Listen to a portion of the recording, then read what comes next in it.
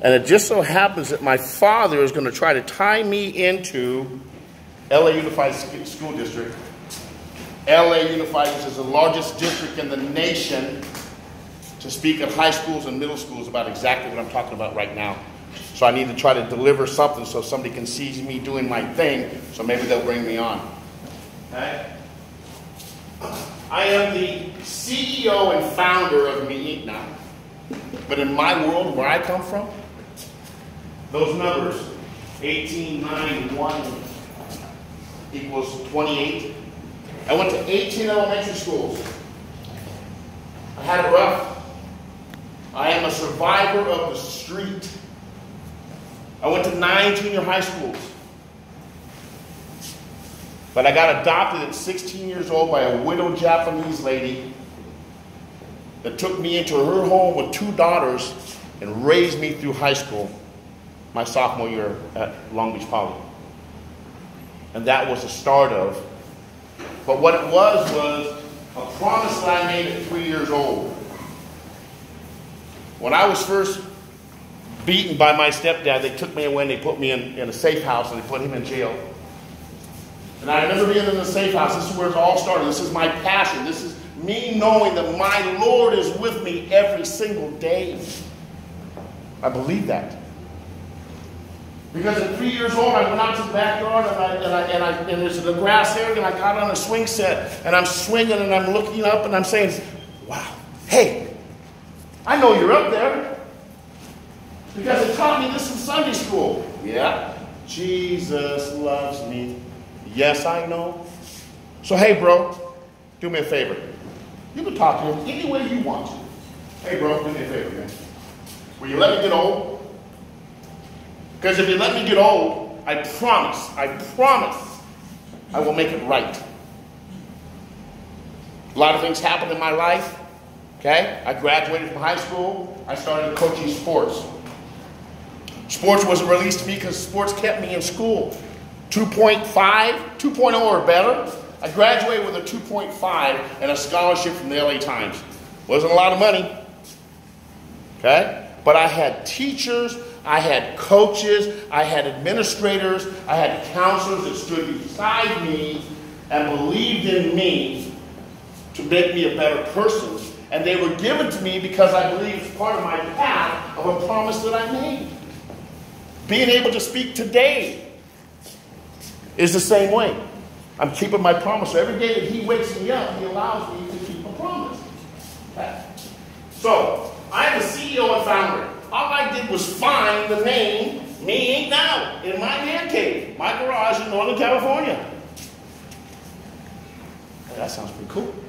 Me Inc. Now. It came from somewhere, right? You know what I mean?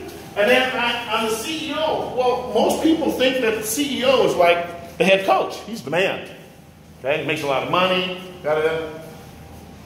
Wrong. We are here for a reason. And that reason is because I have courage educating others. That's my CEO.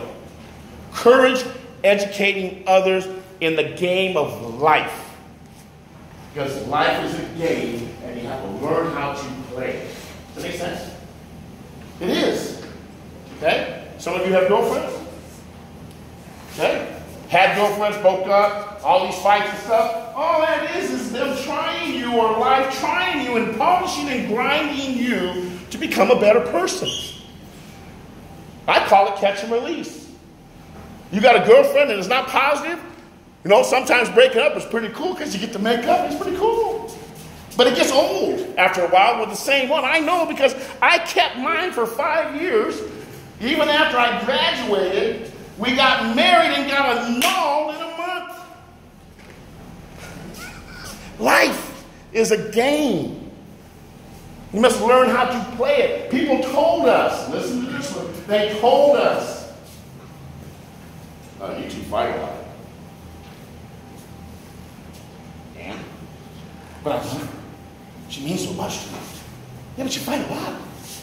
And then after a while, the breakups are... So what I say to you is this. You're too young to get involved. I was a father at 17, a junior at Long Beach Poly. Been through this game of life, people. All I have is the wisdom, all this white stuff, okay, is all wisdom. Every strand is something that happened to me in my life. At 63 years old, I get to give to you. Now, you can be the same person that I was when people were telling me you shouldn't. Yeah, right, yeah, right. It's my life. I can do what I want. Okay, go ahead. Go ahead. I'm telling you, you need to listen to your elders. You need to listen to your coaches because they have a game plan for you. Catch and release. Ready for this? What I tell my kids now.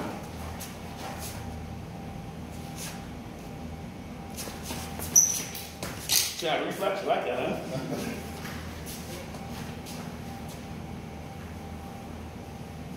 Too small, it stinks, it's not the right one, okay? It's ugly, okay? So what do? Catch and release. And it'll make you a better person because you don't have that negativity and all that negative energy that's tying you down when you're trying to go on a path of being positive and become somebody. Because every single one of you have a purpose. Upon conception, when the pollywog hits the egg, upon conception, your path is always put in front of you. All you have to do is wake up every day, as long as you still have grains of sand in your hourglass, you have to wake up every day and try to learn how to play this game. Okay? So that being said, my game now is coaching. I've been coaching for over 40-something years. I started in 1977. I was the Belmont Bears way back when. Way back when, Belmont Bears football organization. And then I also coached in Carson, rec basketball for the Celtics, 13-year-old boys basketball. That's where I started. And I liked it.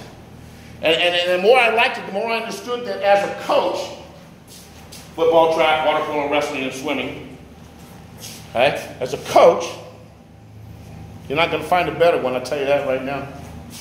I love that man. He's family to me. And I'm going to do everything I can to let that heart get all like, tears, that ain't going to happen.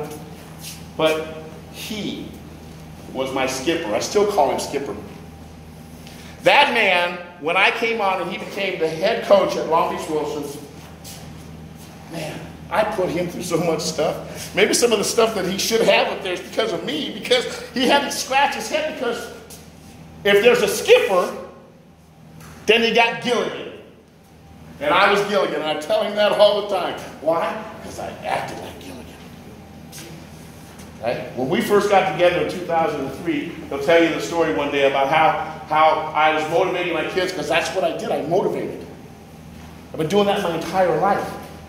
So Coach will tell you how he was in the laboratory, okay, and I was in there trying to motivate the players, and he had no idea what my game plan was to motivate the kids. We had just lost to a team. We shouldn't have lost them. I think it was Cabrillo. We shouldn't have lost to them. Now we got Downey at Downey, and we have a chance to make the playoffs. We need this win. So I dig deep, and I said, okay, what are we going to do, man? What are we going to do? And all of a sudden, here it hits me. So I bring in my boom box. I put it up on top of the Coke machine like I always do, because I play music. You know, you guys like to play music to get motivated, right? Music gets you going, right? So all of a sudden, I'm in there, and I said, yeah, okay. And I had a newspaper clippings of how it said something about Wilson. Keep me going, Coach. How Wilson needed this win because they're getting out of the race, and they were doing really good, blah, blah, blah, blah. And I started to read this, and I took the paper, and I threw it down, and I took this boom box, and I threw it down, and I started stomping on it, and Coach is in the bathroom, he's going, whoa, what the heck is going on in there? True story. They went out and whipped Downey's booty by 3 touchdowns, I believe. True story. Motivation. Motivating you guys. That's what we do, and I love it. Now I do it when I get a chance for football, because it's my desire. It's who I am. I'll never, ever, ever forget where I come from, ever. Because if you ever forget where you come from, you're lost. Then you got to try to find yourself. And then you got to go through all those trips of life, that game, to try to get yourself back on the playing field. Does that make sense? Okay? So, that being said,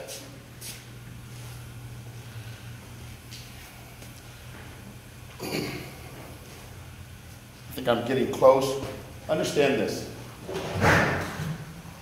Returner, stand up. Returner, stand up, please. Okay? Good. Okay? People that are, so returner, everybody that's new, stand up.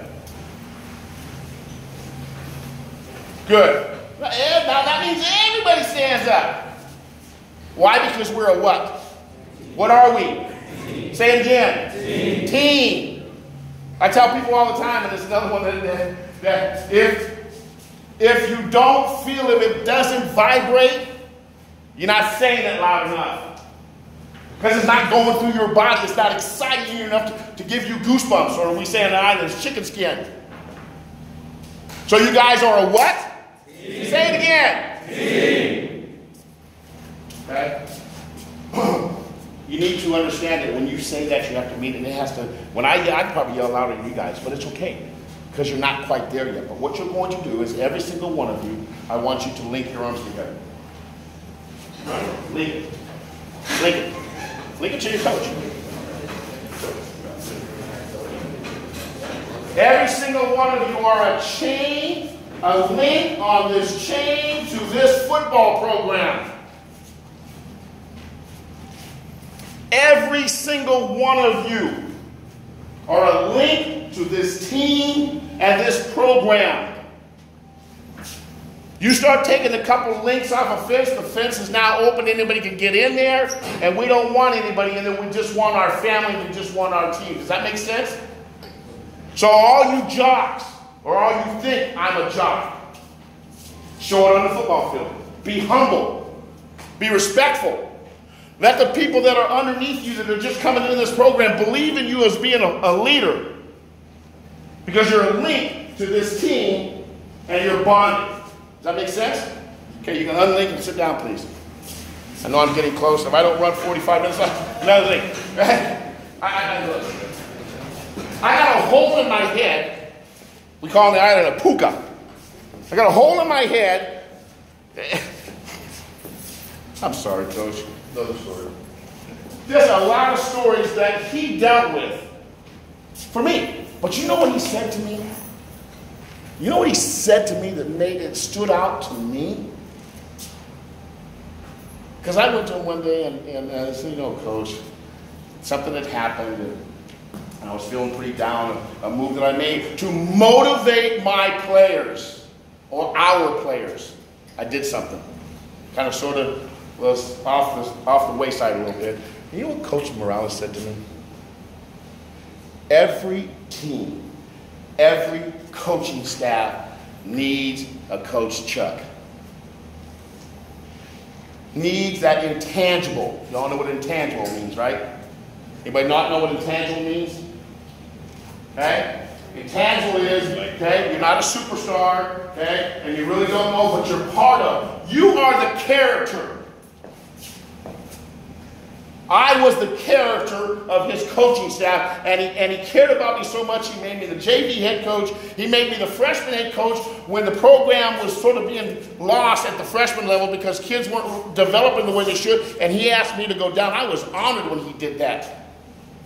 That was my last 2 years, which means he believed in me for the program. Okay? So, you guys have to know this. Character. Not how good you are. Character makes a team. Character are the ones that are on the sidelines that don't really get in all the time, but they're out there every single day busting their butt for you. Anybody watch the movie Rudy? Watch it someday. Rudy. One of the best movies of all time. And it talks about just what I'm saying right now, which is just be there. Because you want to be there. You want to be part of this team. You want to be part of this program. And all you have is not a whole lot of game, but you got character. My girls basketball team, I coach middle school girls basketball. I had some knuckleheads on my team, and I decided at the end of the year I was going to play a game on them. Because I believe in character. I believe in Rudy. And so all of a sudden, they think that most valuable player, she was 5'9", okay, but she had an attitude. Our guard, she was like 4'2", but she was like Speedy Gonzalez, and she could run our offense, okay? They all thought, yeah, most valuable player, most improved. I got up to the podium that night, and I blew them away. Matter of fact, I had to be escorted out because some of the parents wanted to come after me because I had a message. And the message was simple. I gave away character awards. I gave it to one of the girls that had been there for 2 years, 7th grade, 8th grade, that didn't get to play that much, but she showed up every single day. Her character gave her a reason to have an award. I did another one, same way, character. And so 3 of my awards were for character only, because without character of a program, okay, when they literally walked off the court, they did. They would walk off the court and leave me hanging. That's how bad it was. But for the rest of the team, I had to stay in there and do my thing as a coach because I believed in my girls, the rest of them. So I said, all right, at the end of the year, you'll get yours. Not one of those that thought they were all that in 4 bags of potato chips got an award. And their parents were hot. But I'm going to tell you the same thing I'm telling you. I told them the same thing I'm telling you right now. When that young man goes on the football field and he's the 3rd stringer, and he doesn't play that much, but you need him at that time. I got a little story I'm going to end with this. It's pretty cool. Clap him up. Pat him on the back. Tell him thank you for coming in and being part of this chain link fence to this program. Because you don't play for you play for this program. And this program is actually starting to become a little bit of a dynasty. I come from all the way up north, and I keep an eye on it all the time. So here it is. Coaches, it's the end of the game. It's the 4th quarter. It's tied, 0-0. Been beating each other up for 4 quarters. The game is almost over, like really close. You got the ball. The guys up in the booth are looking down at Coach, and they're going, I don't know. We've tried everything, and I don't know. And the coach is on the field, and the time is ticking. Tick, tick, tick, tick. We got to get something in. We got to get this playoff. Coach is on the field, and he's like, I don't know. The quarterback's over there, and he's going, well, give me the play, give me the play. And they finally say to themselves, Coach goes over and looks at the quarterback, and he goes, quarterback goes, and the coach is like, I don't know. But he does this, which means drop a play in the dirt. So the quarterback, and the time's ticking, tick, tick, tick, tick. Quarterback calls a play, whatever it is. Ready, break. You get out and you break. You get to the line, okay? Tick, tick, tick, tick, okay? He gets the ball out. He runs to the left. Oh, he runs to the right. Oh, he gets a block. He steps up and he throws a long one deep. We know what you call that? Hail Mary. Hail Mary. Now, I changed it for you today to send this message of character. The ball's coming down. Everybody's going, oh, it's slow motion. Oh. The ball is caught by the 3rd string running back that doesn't see the action, but the game is so long and it got so beat up that that's all they had to put in to make the link in the fence strong. And he catches the ball. Whew. Game over. Again, I didn't call it a Hail Mary. I called it a Hail Saint Anthony. It can happen. It can happen to you this year. It might not be the championship. It might just be a game. Your parents understand you. You've worked all week to get to this game, and you got one last chance, and all of a sudden somebody throws that Hail St. Anthony up. And the guy that catches is not the superstar because he's out on cramps. He needs water, can't go anywhere. You go, I can't go anywhere, can't go anywhere. Rudy, get in here. He comes in. Rudy catches a touchdown pass and wins the game. Remember the story, gentlemen, because this season, you're going to be challenged. This season, you're going to rely on every single person next to you, and I don't care if he's the best.